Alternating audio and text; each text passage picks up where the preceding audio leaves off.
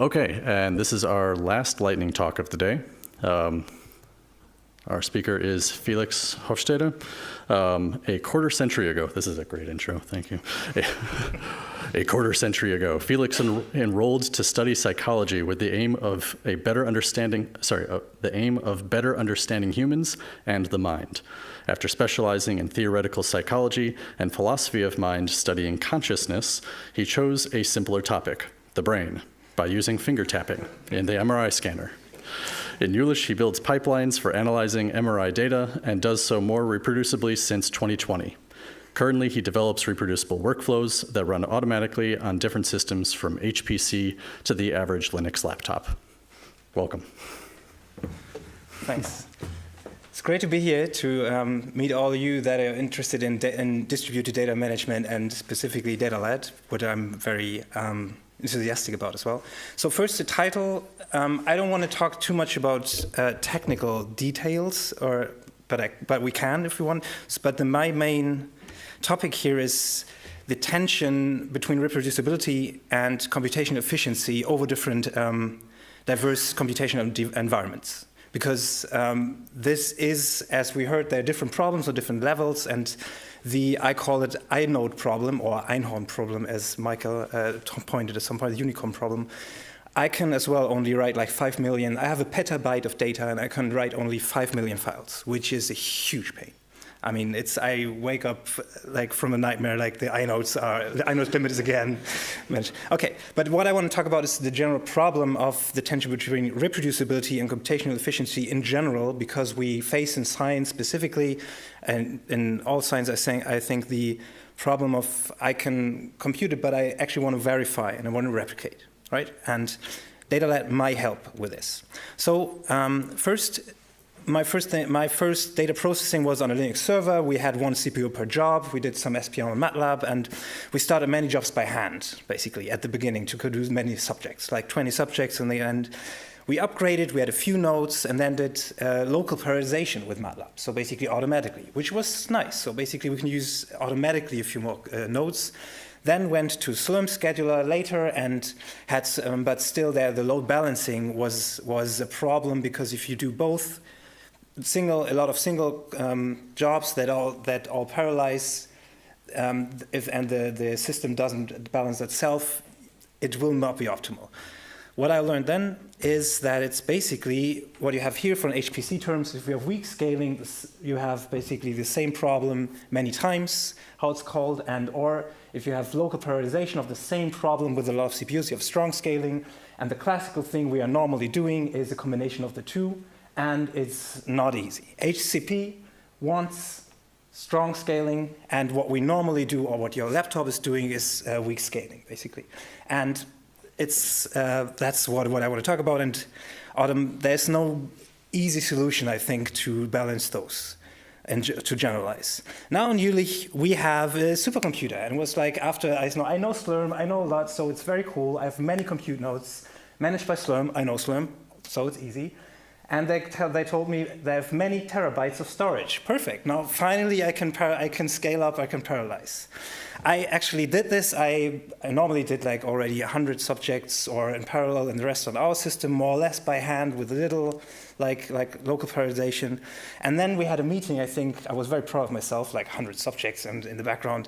And then we have a meeting, and somebody rushed in. I know from the HPC, people were saying, somebody was computing there, and the storage is full. Who's doing this? And looking at me. And I was like, I didn't do anything wrong. I asked that guy particularly, what is about the storage? And he said, the storage is no problem. Go ahead. we have petabytes, eh? Good. But I learned then, I learned that storage is not just space, but it's actually inodes as well. And inodes are the files and the folders, and they add up, and you only have 5 million with more or less a petabyte of storage given on GPFS, basically that file system, legacy you can call it. And that is a problem. The other thing is HCP is not just a huge cluster, not because of that, but as well because you actually should compile software, and it's not as easy to get software there as you would install it normally. And even if you have it, to get HCP people to have it used there was not as easy. we asked for Singularity, it was 2020, I think, and they say, oh yeah, that's there. It's an that's a good idea. We talk about it. In the next 2 years, you might be able to use it. So it was hard times, let's say. But okay, so what I want to talk is here, the cluster, so it's high throughput computing, which is basically a normal thing you would do on your laptop, but think of many laptops and you can use a high performance computing. Oh, Human Connectome project. No, I do this much them all the time, sorry for that. So the main thing is the storage. On one side, we have limited space on your normal computing cluster. And on HPC, we have limited inodes. So storage, there are different problems with this. Secondly, the compute, on one hand, we have slow compute nodes, and we have few of them, but we don't have time limit. I can just run something, and it will run a week, but it will finish. On HPC system, we have 24 hours wall clock time, which it's very fast. It's many fast compute nodes, beautiful, but if you just compute, basically, don't calculate it really accurately, half of the compute jobs finish, you're very happy, but the other ones will die, will just not finish, and you don't have any output for them, and which is a pain as well. So you gotta, again, think of something totally different for that. And again, on one hand, it's weak scaling, the other is strong scaling in a nutshell, if you will, optimized for. So how to unify that? So that's how to build a workflow for both that works on both high throughput computing and high performance computing. Or why should we do that at all, right? And I would think it's reproducibility is really the issue here. As I alluded before, in science, we want to at least be able to replicate what is done. And the idea here is, because otherwise it's always a thing, I do high performance computing, I did everything right, I have the huge data you can't verify, but I'm right? So, and that's not an optimal way given the not replicability we have. And with DataLad, we can at least give the opportunity to verify few of these, I don't know, 100,000 computations, 100, you can use, the goal is that you can compute 100, replicate them on your laptop. That's the goal, let's say, if you have access to the data, to the input data and the rest. Therefore, the fairly big workflow, which was developed by Michael and as well Adina, Laura, and Gozia, led by them, and I was happy to be part of it. It was hard, I learned it a lot, and I'm very convinced of DataLad now, and it actually gives a solution for that, one of the solutions. Before you heard another one, I think there are parallels between them, and because the problem doesn't go away with using DataLad, let's say.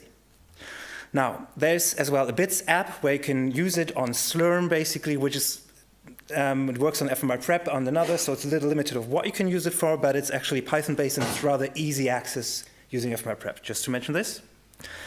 Now, what it does is, if you remember before the data set, and I briefly want to, it said the main key elements are to separate DataLad subdata's for input data, the pipeline, and you collect stuff in your result, you collect your data and the provenance in your results data set. And the rest is just linked to it, but it's not the same. So you don't carry all the baggage with it.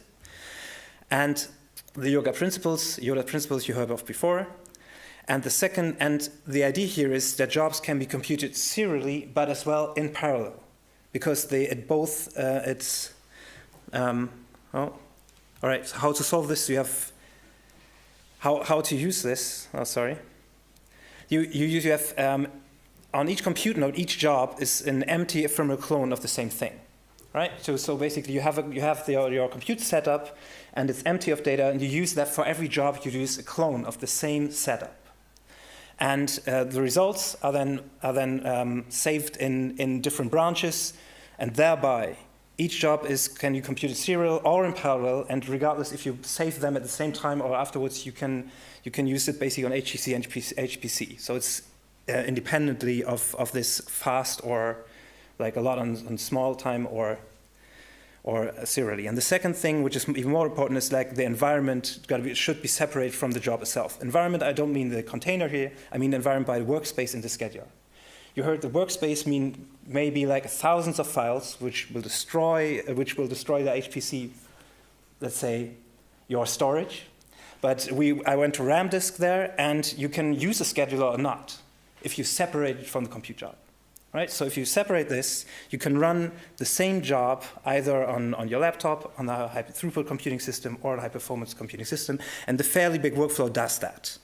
So, and Now, coming for the problems, computation efficiency is compiling software, sharing resources over computers, and full use of RAM and CPUs.